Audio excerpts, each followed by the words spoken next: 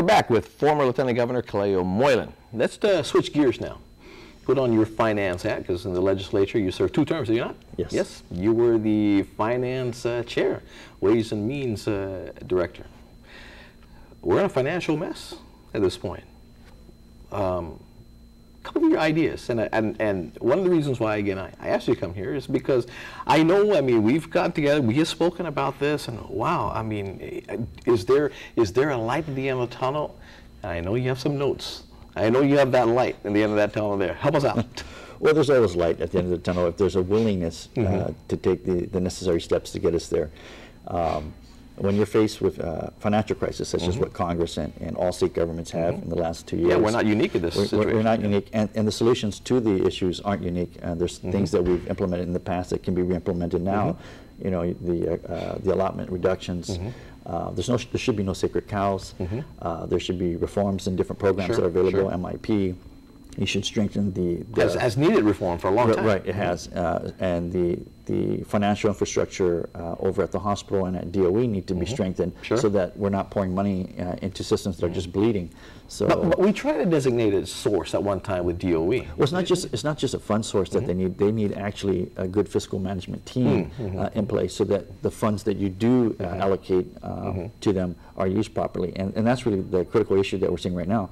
You know, for instance, the government continues to use tax refunds, provisions for tax refunds for government operations.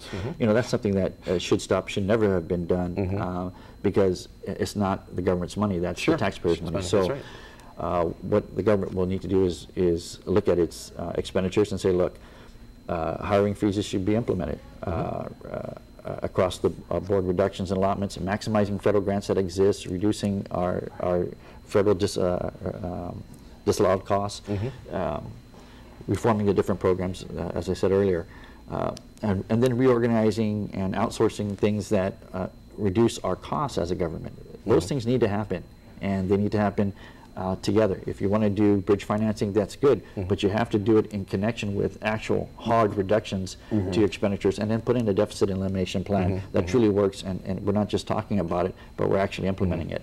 So the Bureau of Budget and Department of Administration play key roles in ensuring that we're spending within the revenues that we receive. And a lot of this is boring to most people because, you know, they expect the money to be there to go to work to get paid. But, you know, at the same time, it's the responsibility of leadership to ensure that sometimes we have to say no to things, right? And that's the hard part. Well, basically, the government of Guam has to really get on a really severe financial diet. Well, you know, and I'm giving credit, you know, the administration has stepped up and they're coming out publicly and they're telling the public what they see and their plan of action.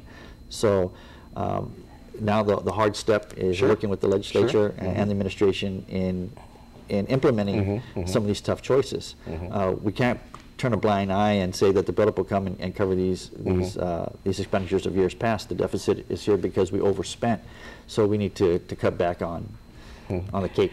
I tell you what, man, I wish we had more time, but I'm going to have you come back here as we watch the traversing of this financial situation, the legislature and the executive branch, and we'll talk about it. We'll analyze where they're going and whether or not they're possibly taking the right route with that. But thank you very much. I appreciate you coming here this evening. Appreciate it. That's going to do it for this version of The Buzz. Join me tomorrow morning at Isla 63, your Island Pride station, for more of The Buzz. But for tonight, it's adios. Thank you again.